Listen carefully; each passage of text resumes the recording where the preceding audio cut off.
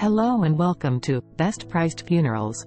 Today, we're going to talk about a topic that's often overlooked but can make a significant difference in your emotional well-being, dealing with the emotions and grief that come with planning or attending a funeral.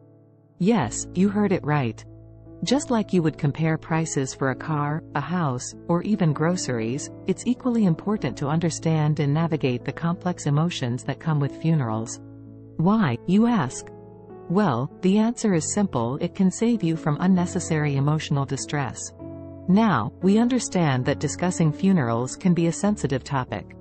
But remember, planning ahead can not only save you money but also relieve your loved ones of unnecessary stress during an already difficult time. So let's dive in. The first thing to understand is the different stages of grief.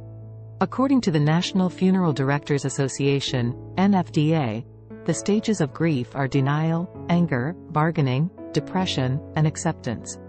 These stages are not linear and can vary from person to person. It's important to allow yourself to experience these emotions fully and at your own pace.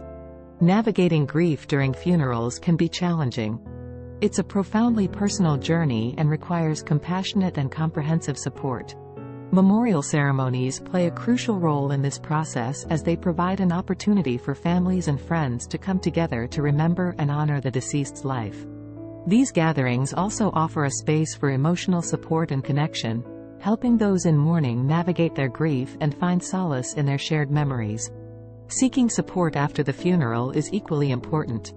During the time of bereavement and throughout the grief process, a grieving person needs a lot of emotional support. Family members, friends, support groups, community organizations, or mental health professionals, therapists or counselors, can all help.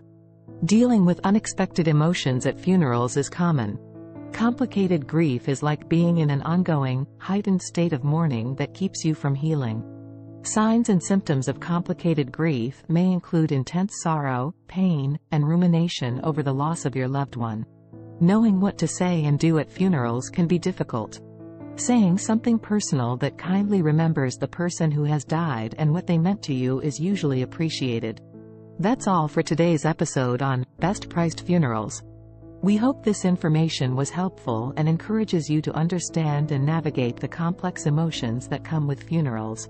Remember, it's not just about saving money but also about ensuring that your final journey is carried out according to your wishes without causing emotional distress to your loved ones.